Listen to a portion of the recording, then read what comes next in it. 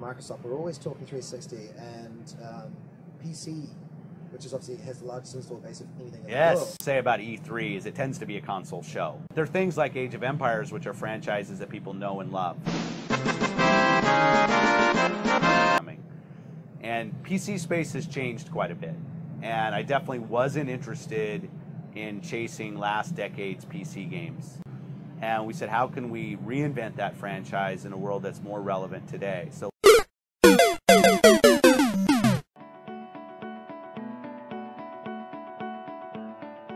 the Xbox experience is, there's an Xbox app. See all your Xbox friends, the Xbox experience. One of the coolest features of the Xbox experience to play the games that are on my console. Imagine this, I have an Xbox One in my living room, and then probably the last really great thing about the Xbox experience. Because you're worth it. Definitely worth it.